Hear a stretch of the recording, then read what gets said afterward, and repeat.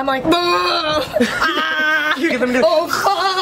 see, like for me, I'm fuck the Amish. I'm dead ass Amish. I've like had a boyfriend in like 5th grade. But like, I like that. You're like the more innocent. I am Amish. You're me without all the mistakes and scandals. Okay. So that's great. Yeah.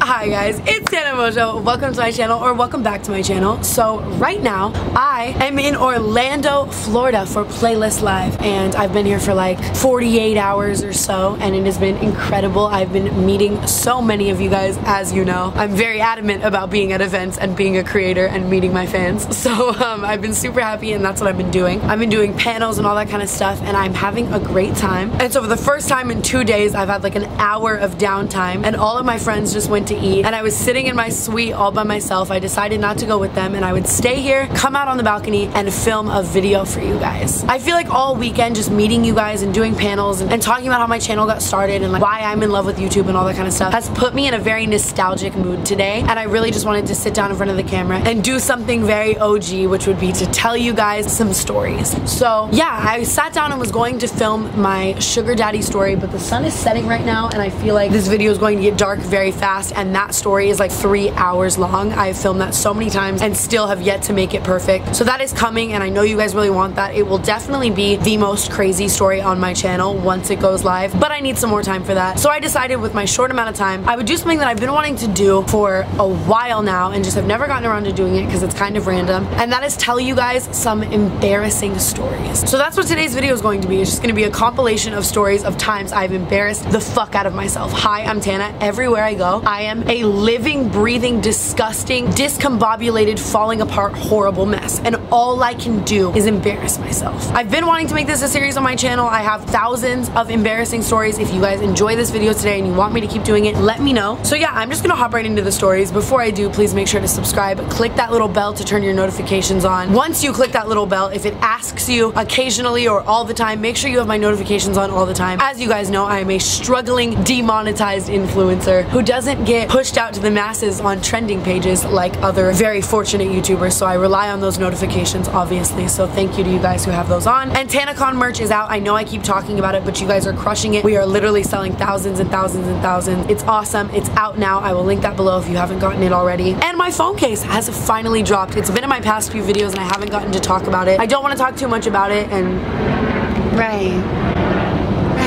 I don't want to talk you guys' ear off, but it is all my favorite colors. I'm super into dice right now. I literally have them around my neck and in my ears as we speak. And I wanted to do something that kind of represented Vegas, where I'm from. And as you guys know, I have a shamrock tattoo. I love stuff centered around like luck and that kind of stuff. But not only that, each die adds up to 11, so that makes 1111. And as you guys know, if you follow me on Instagram, I see 1111 like every day. I'm super obsessed with like synchronicity. So it actually has a bunch of random little meanings to me, which my last case did not. So, and then not only that, there's like flames and checkers, and it's super trendy, super cute. So if you haven't gotten that and you want to, they're super protective, sturdy, awesome cases. Love Wildflower. They're gonna be out for a very limited time, so if you like it, it's in the description below. Awesome. So the first story I've actually told a few times on tour, and I've been meaning to tell this story to my YouTube channel literally since the moment it happened. I don't know what the fuck is wrong with me. I'm an idiot. It's an amazing story. It's horrible. I cringe every single time I think about it, but obviously I'm thankful that these horrible things happen to me so I can at least make a story out of it, I guess. So this story happened about a year ago. I didn't live in LA yet. I was staying in Los Angeles filming Escape the Night. We had just wrapped filming one night, and my manager Jordan called me and he was like, hey, I need you to go to this red carpet event with me. It's for this girl's album release party. She's super big in Spain. She's releasing her album. She's gonna be singing. It's this huge Spanish pop star. She really wants you to go. She invited a bunch of big influencers. You should go. Come to this release party and walk the red carpet. And so reluctantly, I'm like, yes. I don't really love red carpets. They're not my thing. I'm not a pretty girl. I'm not a candid ass bitch. Sister loves Facetune. Sister is not good at red carpets where everyone is like screaming, where everyone's like screaming at you and like telling you how to pose and all that kind of shit. Like, I am just a mess and a little boy, and I'm so bad at that stuff. My manager, obviously looking out for what's best for me, wanted me to go, so I was like, fine, I'll go. I show up to this red carpet event. That's a lie. Before showing up to this red carpet event, I was a little bit nervous, so I drank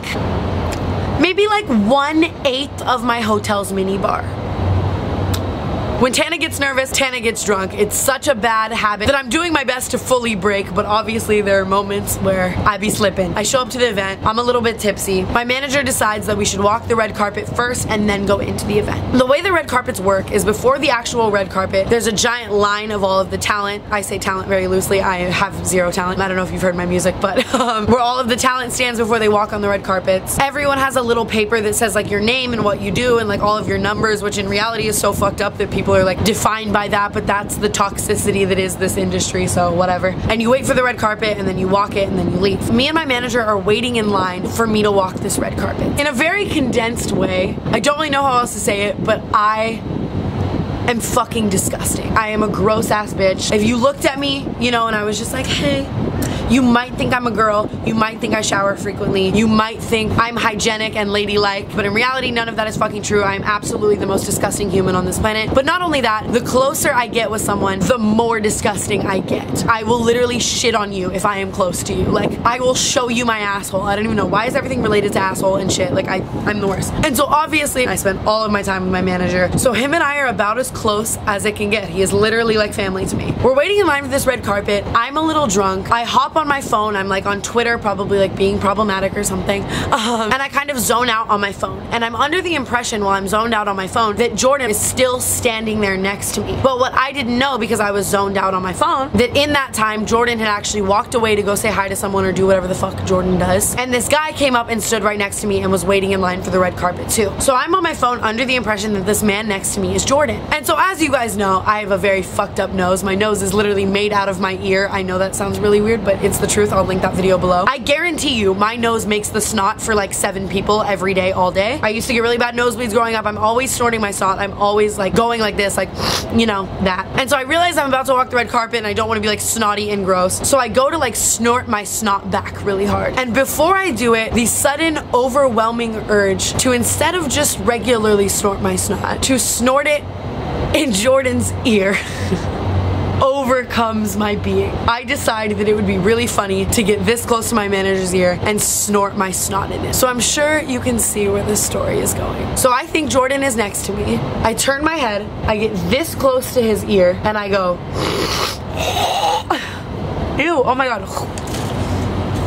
Sorry if that landed on anyone at Playlist Orlando. And the second that I make that noise, what I think to be Jordan, but is actually a random man, pulls away and goes, oh my god. And I instantly pull away. I'm in shock. I'm like, oh my god. Oh my god. And I have this problem where when I do something wrong or I fuck up or I embarrass myself, I instantly start like over talking as if I don't already talk way too fucking much. And I'm like, oh my god, I thought you were my manager. I'm so close with my manager. Me and my manager are just like, we're like best friends, and when I'm really close with someone I get really disgusting. I'm already really disgusting in the long run, but like I'm really disgusting when I'm really close with someone and I have a fucked up nose and I got a nose job, and because I got a nose job I snort my snot all the time and I can't walk red carpets until I snort my snot, and I snorted my snot in your ear and I thought you were my manager and I'm really sorry and oh my god. And I just start going on and on and on and on to this guy trying to apologize. I'm like, I'm so sorry, I just do that, like my nose is fucked up. I thought you were my manager. I would never do that to you. I'm so sorry. I'm going on and on and on in this guy's face, like about to cry. And he just looks at me and he goes, I don't want to hear it. You're disgusting and that's disgusting. Ugh. And walks away, walks to the front of the line, starts walking the red carpet, and instantly as he's walking this red carpet, all of the photographers rush forward. They're all screaming his name. The red carpet is instantly so chaotic. It's clear that he's very famous. And so I'm just looking at him,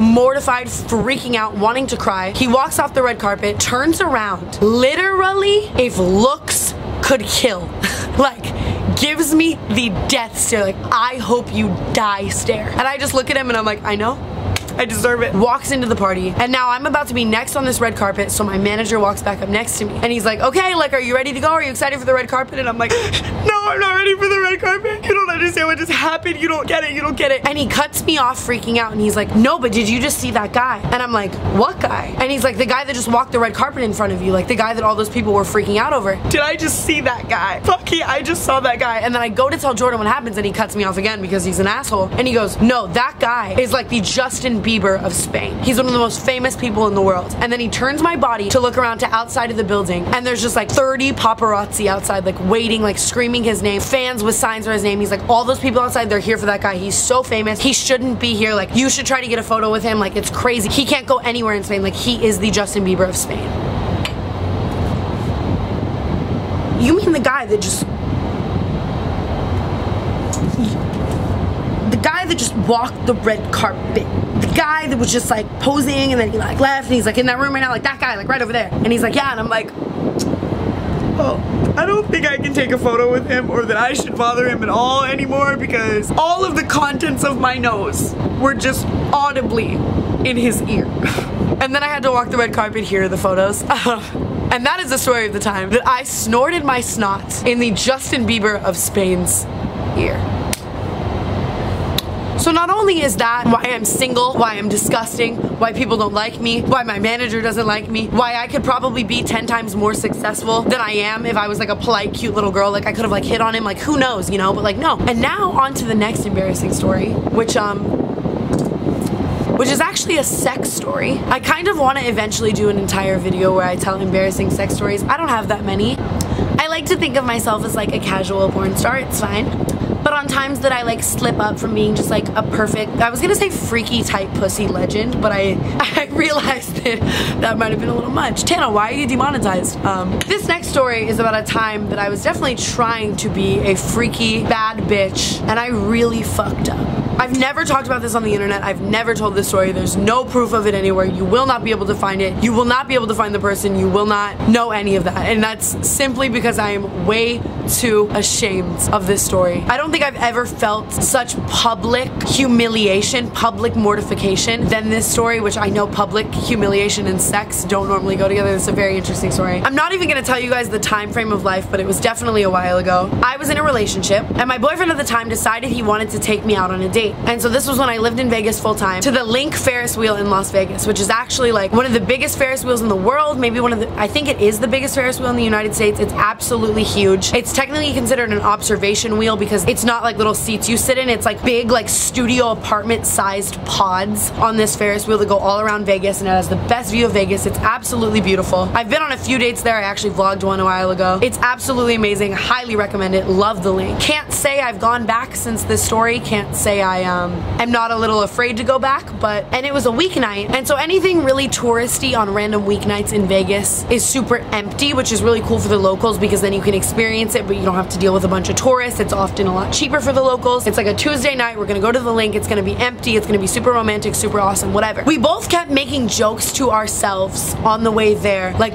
what if we were to fuck on the Ferris wheel, because it's not like it's just like a seat or whatever. It's like a pod, and if you're in the pod alone, it's like you're in like a studio apartment, like all by yourselves, you know? And so we're like, okay, like if it's empty, it's meant to be, like let's get freaky. Like I definitely was in the stage of the relationship where I wanted to be like that freaky, like bad bitch girlfriend who's like way better than all of your exes and is like so much freakier and like crazy, and like you're always gonna remember that time you like had sex on a Ferris wheel. Like I wanted to be that bitch, so I was like ready, game on. I'm definitely very fearless when it comes to things like that. I think life is short, you know, why not? And so we show up to the Link, we get to the Ferris wheel, it's about to be our turn to go on, and we're waiting in line, and we realize there's no one else in line. There's no one else around us. No one. Just the workers and us. We were hoping to simply get a pod by ourselves, let alone the entire Ferris wheel. We didn't even think that would be a thing. And so we keep waiting and waiting, assuming other people are gonna show up. No one shows up. It's time to get on the Ferris wheel. We have this entire giant Ferris wheel all to ourselves. We get to choose which pod we want. We walk onto the pod. The Ferris wheel starts going. We start to make our way around and get up into the air. It moves very, very slowly, so this was probably like 20 minutes elapsed. We're looking at the view, we're taking photos, it's super pretty, we're really happy, and then we both realized like, oh shit, we're alone, we're all by ourselves. Like we made jokes, like we didn't really think it was gonna be like a real thing, but like we are here by ourselves. Like this is kind of a once in a blue moon opportunity, to say the least. Why don't we just do it?